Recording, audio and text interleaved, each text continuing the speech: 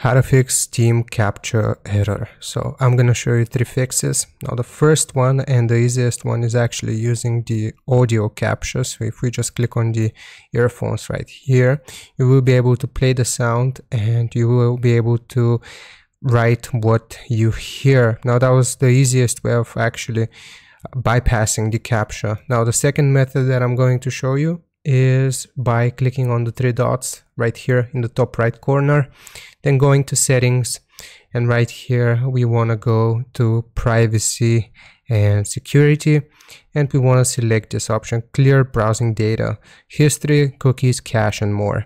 And here make sure that the range is for all time and all of these are checked, and then you have to select clear data. That was the second fix, and if it still doesn't work for you, then the last thing you can do is opening up your computer search.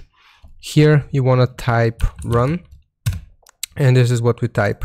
So we type %temp%, and then you press enter.